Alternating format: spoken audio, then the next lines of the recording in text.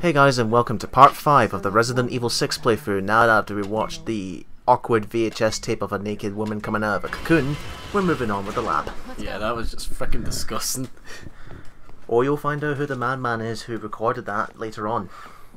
It looked like something out of Predator. I don't know if it's aliens or aliens versus predators. I don't recall any of that kinda coming into the movies, and there's the cocoons right there. No, I mean like with face huggers. Now, the cocoons here, they will not hatch. They're just to give you a bit of a fear factor. Excuse me. They will hatch later on in another campaign. So they're trying to make it scary here? Yeah. Like I said, Leon's campaign is the only one that tries to be scary. Right, for this puzzle, it's pretty much very simple. All you have to do is pull the levers in a specific order, and all the platforms will then collapse, and you'll be able to go to the door. But of course, there's zombies here too, and these zombies are coming through the air vents. These are some very agile zombies, aren't they? Aye. Well, he didn't last long, and neither did here. And that one. There you go, 3 in a row. Where's my triple star? You don't get one.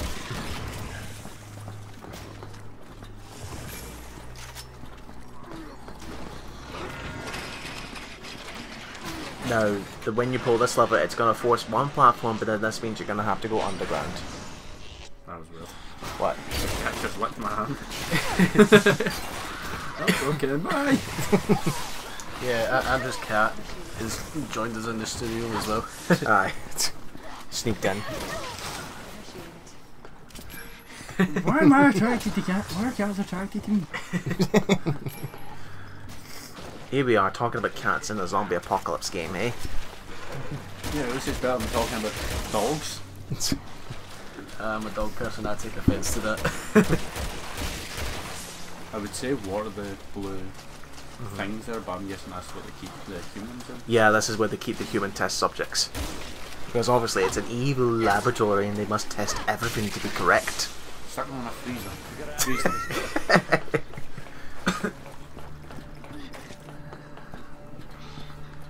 Right, so now we have to go to the next lever, which again, the game blatantly points out to you.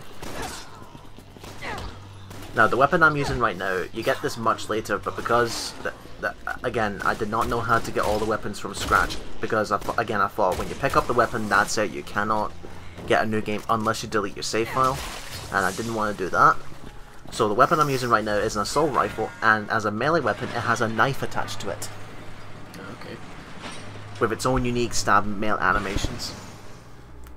Yeah, now Andrew's cat is like making itself comfy on my jacket. Again. Again. Because she's a sook, that's why.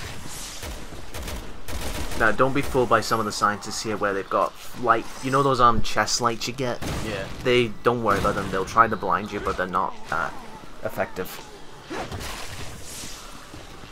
Now, for this last switch, Adele's going to have to toss me up to the top of this so I can go to the other side of the platform and get the switch, while she has to wait. So what is she doing? Like, she's just waiting for you to... She has to survive against the zombies because they're going to continuously spawn in at this point. Yeah, I see. Hurry, Leon. We gotta activate this thing. So I'm trying to give her some cover as well as protecting myself as well. Oh, lovely. Bloodshot. Just what I needed. Mind you, with a sniper rifle it's piss easy. You just shoot it twice, it goes down on its knees, melee, and then rinse repeat until it melts away. Damn it! What was my stomach? Yeah, William's getting attacked by the cat. Cat trouble. Just headshots. Headshots. Here's me grabbed.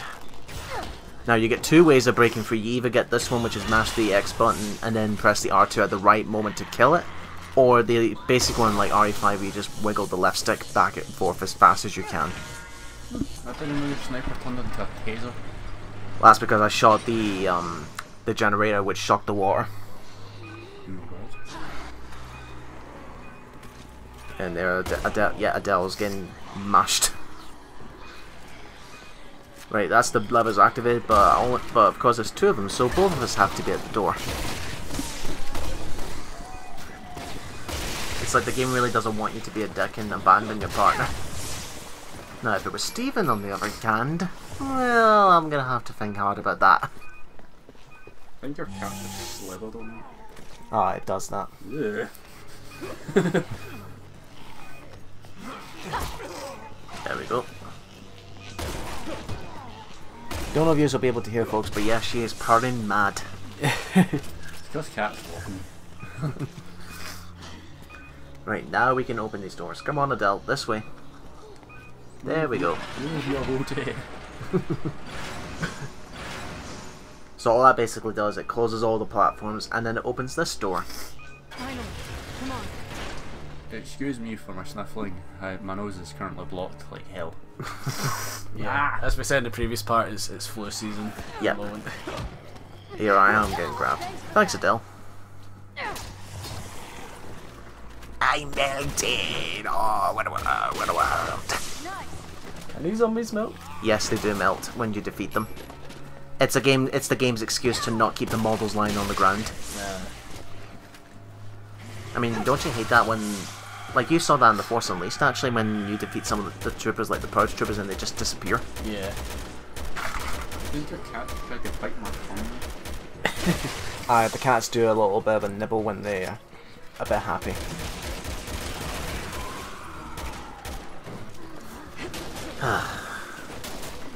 Cow gaming featuring cats. Cat gaming, it should be called. Now, if you, again, that QT, if you press R2 way too early, it doesn't kill the zombie, it just forces them off your body. And what exploded right there was a nitrogen tank that some of the scientists are carrying. And what summoned a zombie right next to you. Yep. The nitrogen freezes them in place, and if you're quickly, you can melee them and then they'll shatter. Okay, down the garbage chute. Yeah. Yeah, we have to go through the garbage because they're going to continuously spawn in at a fast pace, and that's the game's way of saying, get the fuck moving. So now we're even underground than we were before. We're now going into the mines. This is scary. We're going into serious Indiana Jones here.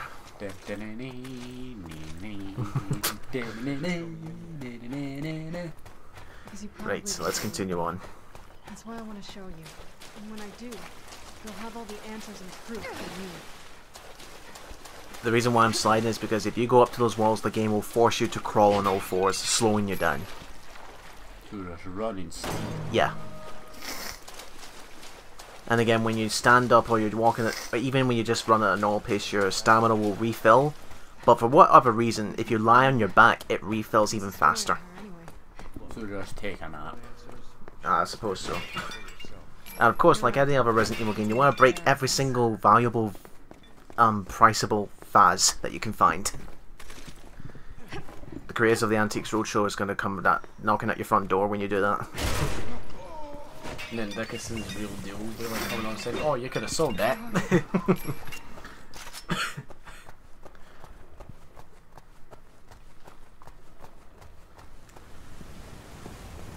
Yeah, this is tedious. Deborah! That is Helena's sister. I was about to say, is that her sister? Yes, it is. Deborah. Now, what happened to her is that, you remember that man who made that weird VHS tape and who's experimenting on people with cocoons? Yep. He kidnapped her. And then tried to use her as a test subject. She came back negative and just dumped her in the mines. That's a shame. Oh, guess what? You can survive in the mines by yourself. Okay. Enough with the mystery. What the hell is going on here? What everybody's thinking right now just bloody tells what the answer is. No more of this mystery bullshit. I promise. Right, what's going to happen in this section is I have to carry Deborah on my back, which means I have no guns. So Adele has to protect me until we get to the bottom of the floor. You take care of her. Leave any hostiles. The only thing I have that can be considered as a weapon is my feet. Just a kick. So you can just curb stomp people. Yeah, and or just kick them. Adele has to provide me all the cover considering she's not carrying anybody. And I can't access my inventory where I've got Deborah on my back as well. So when Adele runs low health, you can't use her spell. No, I can't. She's on her own. Because it's her job to protect me for this bit. Well, you say you can use your feet and you're gonna headbutt them. Yeah, that's all I can do. What were you saying, Colin? Yeah, I was pretty much saying the same thing there. Was that a headbutt? No, it's basically me. It's that kick when you. It's like that kick you do when you kick down a door, and it's just that. That's the only melee weapon I can do. You know she's. You know, well, I'm gonna say the cat will just jump back up, William. I think I'm gonna pull up those because they're like tiles. Yeah, I think the cat's left the room now. Apologies for that. Let's go. Go away, somebody. Oh, look, zombie. Headbutt. No, I can't. Well, again, because I've got helmet on my back, I can't do the counter system either. All I can do is just kick them and set them up as melees for Adele. I can still pick up items, but I just can't use them.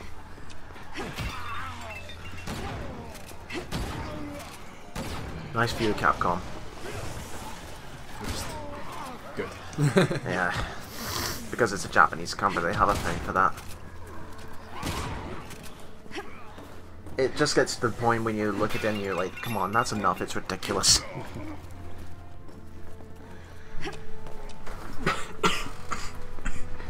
And Colin is dying.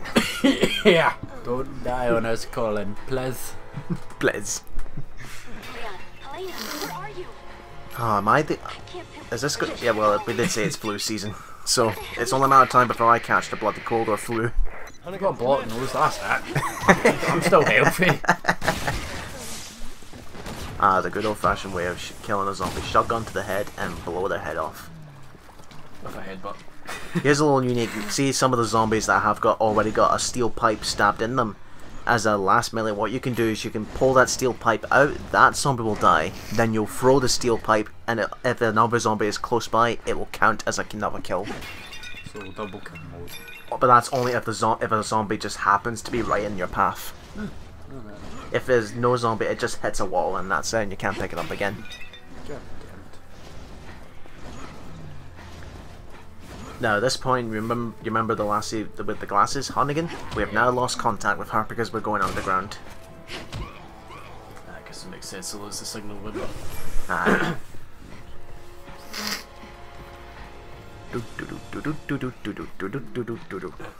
20 years later. Right, now we've reached the bottom floor. Deborah, just hold on. And Deborah's now catching the flu season now.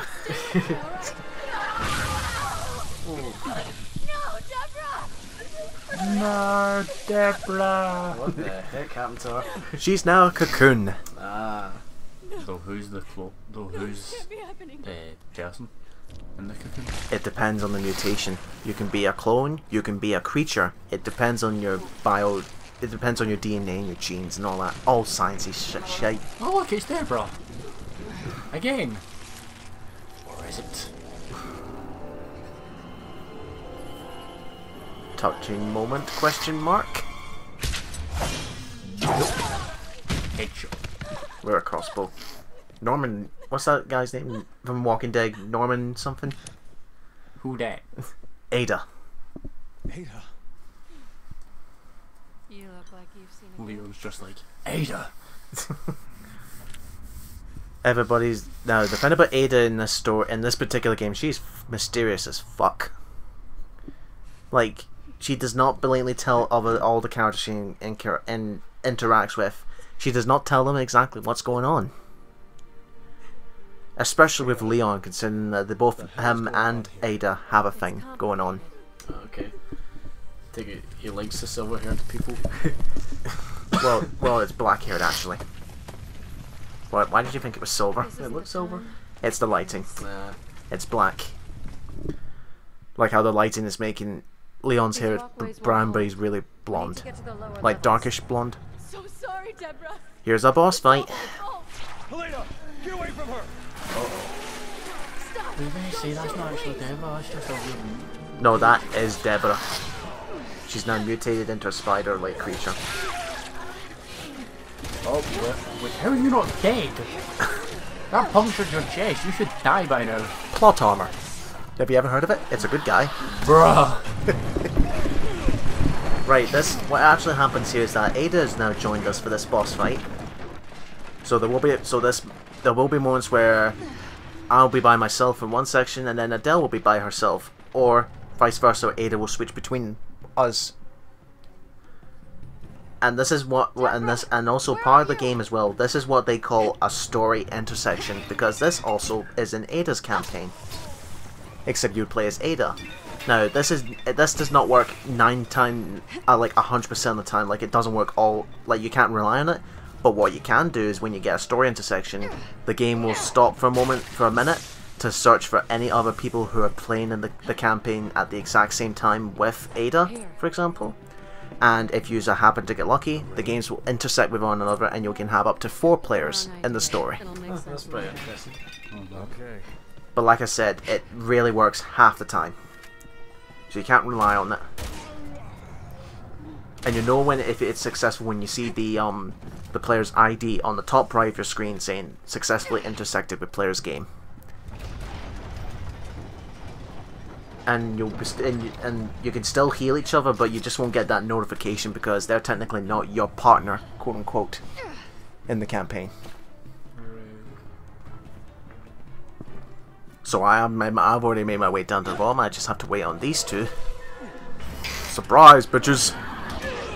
Surprise, motherfucker. Watch out, you two. God, Watch out for yourself.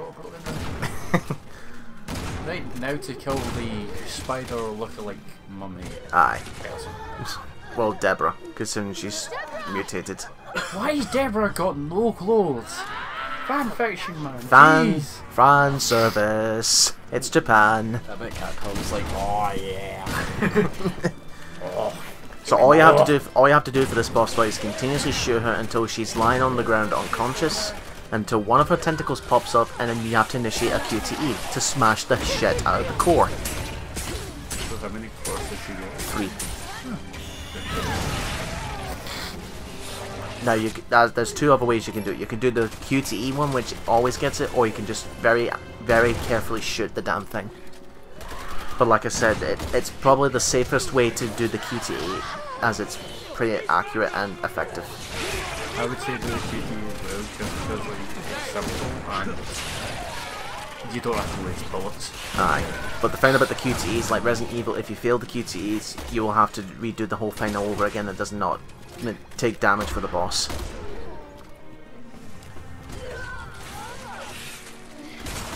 Now anyone who's a player controller can do these QTEs, so even Leon and, well, Ada and Adele, they can do those QTEs as well, but of course the AI will not do it.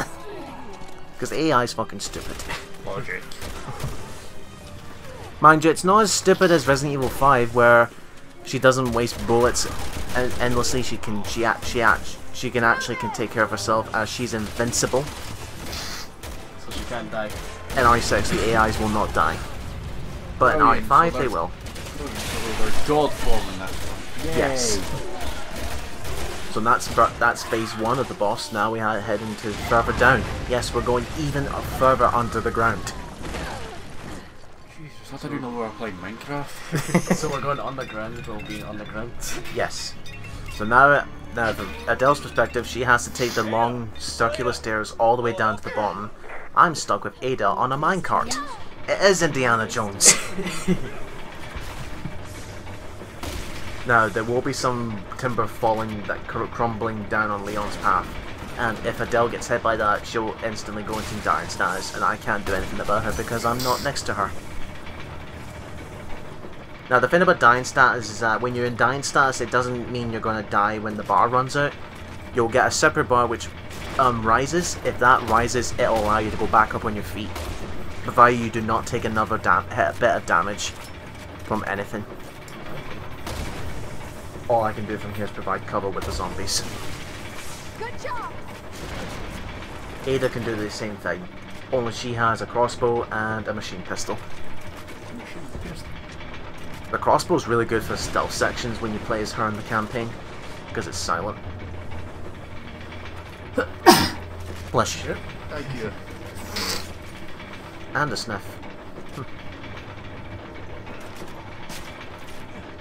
So this is all you can do until the cart itself reaches the bottom of the mechanism, and then when it reaches the bottom, Adele has to then round up a crank to get it into position, and we go on a roller coaster ride. You serious? I'm not kidding. What, you thought I was joking? I thought, like, I never thought there'd be like a roller coaster section in a Resident Evil game. Well, this is not the first time they've done something like this. They've already done this in RE4. And that is arguably the best game in the series. Well, next to Resident Evil 7 anyway.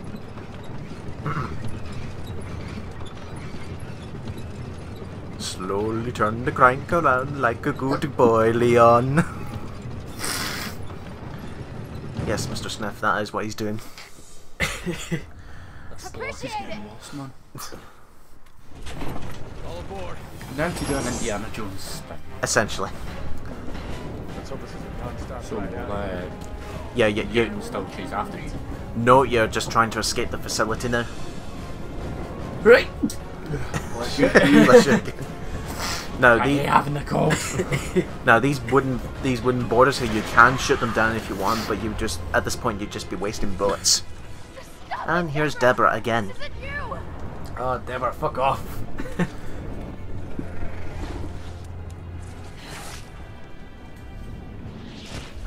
God damn the fan service. So here's phase 2 of the boss fight, and a minecart. Just run her over. Nope, she's alive. There she is. Now the best strategy to go about this boss is to lie on your back and then just shoot for those weak spots, because she'll do that move where she swings her tentacles at you and it causes you to lose health. But if you lie down, she'll not be able to reach you. But once you've taken all 3 cores, she disappears for a while.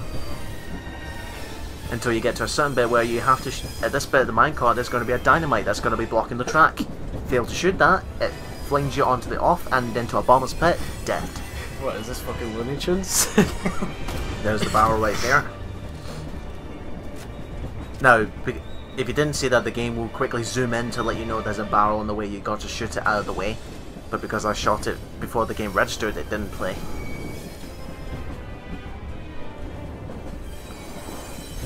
Insert Raiders of the Lost Ark track here.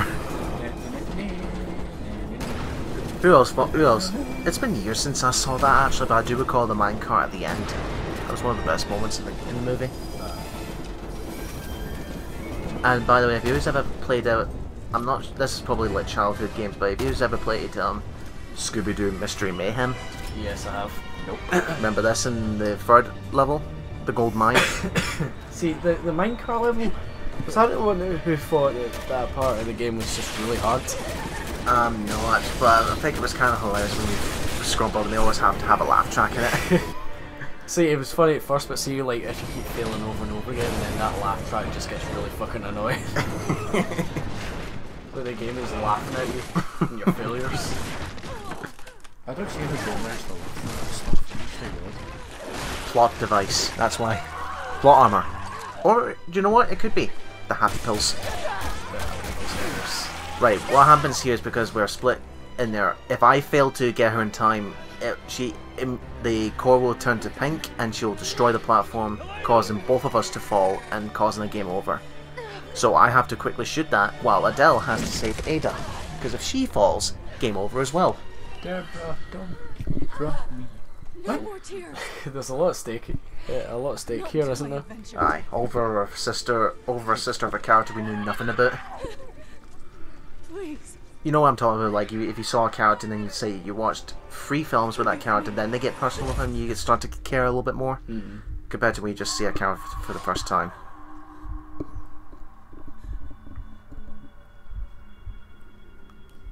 Do do do do do do do do do do. Just Iron Man. Now this is where we find out who's behind all of this. Is secretly Lemur. It's gonna be okay. Trying to gain Look at me. friends. It's gonna be okay. Just keep your eyes on me. Me. I'm gonna get you out of here, Deborah. I'll help you by shaking my chair even though I'm tied up. No, let her go. Do you remember this guy? Get away. Not her. Not my sister. The one in the white coat? Take me. Please. Him. Do anything. Please. Who's that? Do you not recall seeing him in the previous cutscene when we were on the bus? We'll find out his name in the next cutscene. It's SpongeBob. Has to do. SpongeBob. I helped him.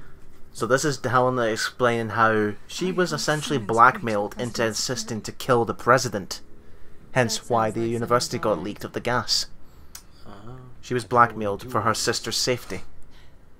Long If you do story. not kill Donald Trump, we will do shit to your sister. That's a fancy phone there. Too bad it's already 2017. We still don't have that kind of phone. In a very dangerous game. And if you don't... Because that phone is essentially, you flick it and it becomes a cube. And you flick it again, it becomes flat.